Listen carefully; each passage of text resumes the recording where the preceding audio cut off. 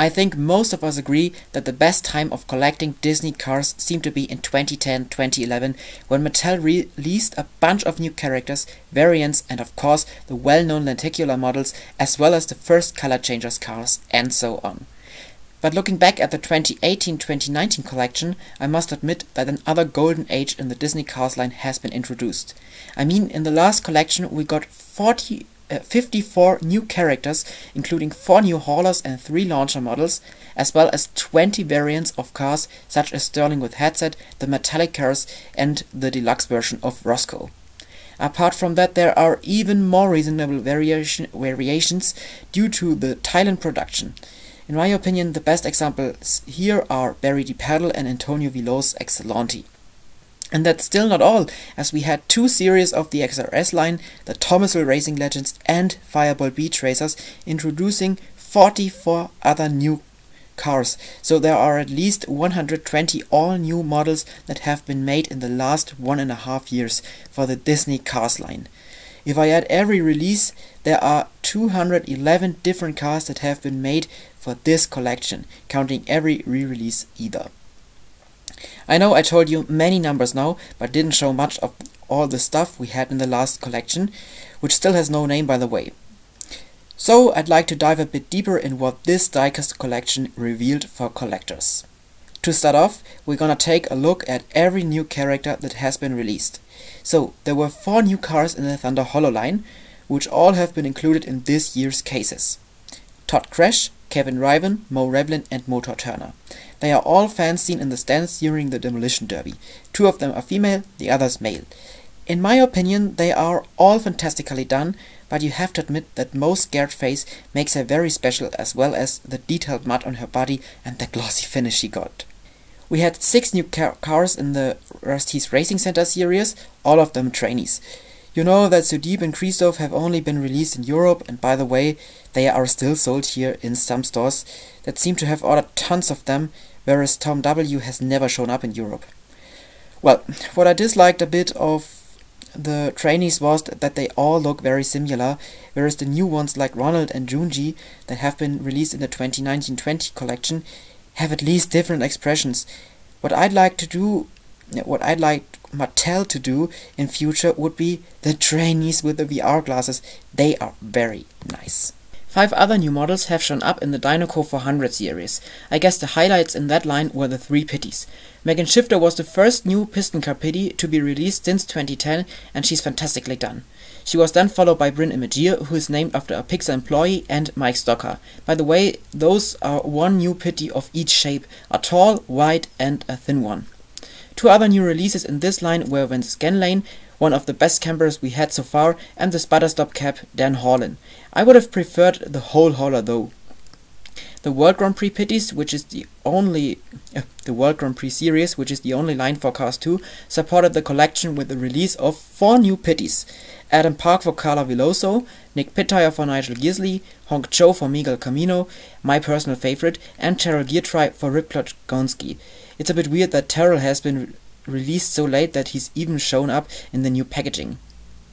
The Piston Cup Racer and the Next Gen series made a great contribution too, as we got 13 other racing cars. Some of the best cars for the collection were the 3 brand new old-time racers though. The best of them in my view is Leroy Hemming, as he appeared in one of the best scenes in Cars 3. Unfortunately, we had to wait for him about 14 months since his reveal in November 2018 or so. Apart from him, the series contained the heyday version of River Scott, which is awesomely done either. One of Mattel's greatest decisions for the 2018-19 collection was the scavenger hunt, as it contained 12 metallic variants, which I want to mention here. All of them have only been released in 1 case apart from Marilyn, and they are all amazing. Well, I have a weakness for metallic cars as well as many other collectors, so they were great. The scavenger hunt also had 3 amazing Super Chase models, although I need to say that I don't like Super Chase cars generally, as they don't get released in Europe. Though Sergeant Highgear and Miss Torxon are some very nice cars. I think Globy is the best of them, as he is such a crazy and unique car. Unfortunately, Emily Engine seems to be cancelled at the moment, so who knows if she'll come anytime. Same here with Brian Park Motors. Needless to say, the series with the most new and exciting new releases was the Color Pin series, so far as it had 8 brand new characters: Andrew Ruman, Jenny Toland, Jensen Sedan, Bill Revs, Xanadu Bumpers, and Van den Keur. By the way, those are only 6, not 8. I love that so much, as 2019 seems to be the first year since 2010 which contains such unique and awesome background characters. I mean, ones like God Motors in 2015 were great, but not that special like the 2019 ones are. I think most of you understand what I am trying to describe. We're talking about cars like Duff Rex that can be used for any car's theme, and vehicles like Bill Revs are really fitting for any situation. The last series missing in the main line is of course the Florida 500. The 2 new characters here are really special, because in the movie you need to search for them very intensive to even find them. Firstly, here is Kiel Monterey, and I think she's just so brilliant. She was an awesome decision.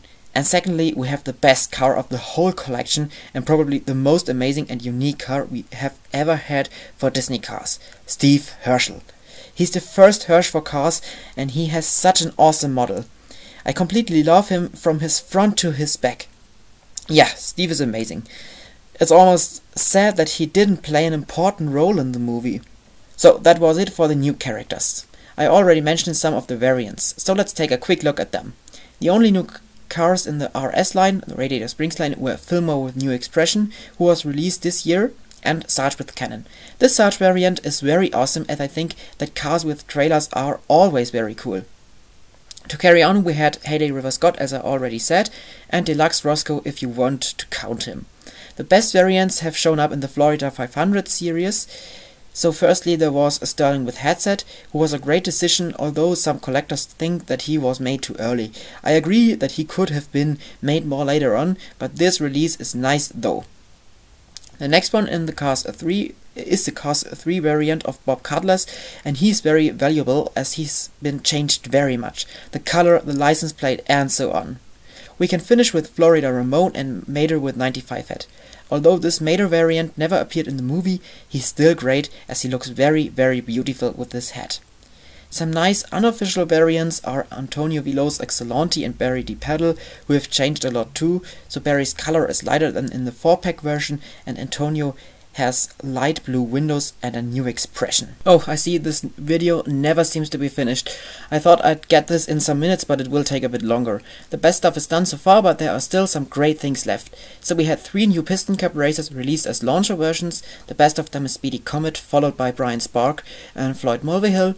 The single version of Paul Conrath, the next-gen bumper safe racer, was included in a 5-pack, and the last ones in the main line were the new haulers, apart from Mater with 95 bolt, Lightning Bolt he's called, yes, who was in this Target 11 pack. So we got Steve Karski, aka Brigali's hauler, in early 2018, and somehow he was the only one to get a name, cause we then got Chip Gearing's Speedy Comets and Punchy Wipeout's hauler later on. All of them had no own name. Punchy's hauler made the best out of them, as his design is so colorful and great, especially compared to the first bumper safe hauler. To shorten the rest, I am taking a very close look on the Fireball Beach Racers and the Thomasville Racing Legends. So there are 17 beach racers, including 2 4-pack exclusives, H.J. Hollis and Cam Spinner. Apart from Lightning, Mater, Luigi and Guido, they are all next gens, and I like them very much. The Racing Legends were exclusive to the USA, and they haven't been released in Europe, so yeah, that's the reason why they are exclusive, probably. The line contained 8 racers, all of them representing an old-time racer of Dog's Racing Days.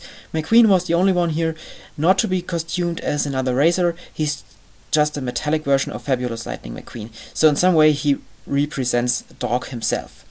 Another great extra line are the XRS racers, as you can imagine.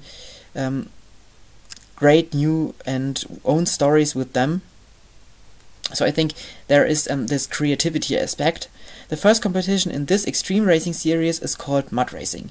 In the first wave, Lightning, Cruz, Jackson, Cal, Speedy and Barry have been released alongside 3 deluxe cars. One of them weirdly was Mater. And later on this year, the next wave with T.G. Kesselnut, Slick LePage, Dino Dravsky and the unfortunately unnamed first release of Next Gen Leakless came out. The bad thing about this series is the real suspension of the cars, what makes them very unique. The second race, drag racing, includes Lightning, Cruz and Jackson again, as well as Brigardly, Tim Treadless and Spiky Phillips. The moving pistons are also great, and they were a nice sequel to the first race. As you may all know, there will be another XRS event in 2020 called Rocket Racing. The cars revealed for that race are very great and differ very much from the original versions of the cars. I already love them now and can't wait to see them finally released. So all in all, we had a great time of collecting in 2018-19, especially since March 2019, when all the super unique background characters have shown up in stores. As you may have noted, those backgroundies are my favorites, followed by the Old Time Racers, the Scavenger Hunt and all the Pities, World Grand Prix and Piston Cup. Collecting hasn't been that exciting since 2013 in my opinion. I mean, yes, there was the Cars 3 line, but in between 2013 and 17, collecting was kinda boring for some collectors, as the reasonable stuff like pit crews and background characters were moved into the back of the new releases. Also, I disliked that number system and those many little series that partly only concluded 4 or 5 cars, and the different card backs weren't that great either compared to the old and new ones. Talking about new, I think that the Blue Desert collection continues the golden age of collecting, as there are a bunch of new and awesome cars either. So we have Slim Hood, Randy Lawson and Wheelder Lee, an old-time RS NTV truck for the Dogs Racing Day series, as well as hot rod variants of Junior Moon and Smokey, not to forget the racing tractor line. Fortunately, those tractors are no deluxe models anymore, as I think tractors aren't big enough to be a deluxe. That was only a way of getting more money for cars. Well, there are some great ones amongst them, especially the Bumper Safe tractor that will come out in a 2-pack with Rusty's Cruise. Okay, I don't want to talk too much as this video isn't about upcoming stuff. I hope you enjoyed this video as well as I did. It was very exciting and awesome to look all those things up, and I loved searching for the stuff. Let me know in the comments which cars you like the most of the last collection, and feel free to comment on the upcoming stuff. You know, there will be the sweet T2 pack coming soon, as well as the Tahoe Mint and Fiberful Crew Chief, and many more. Thanks for watching and see you next time.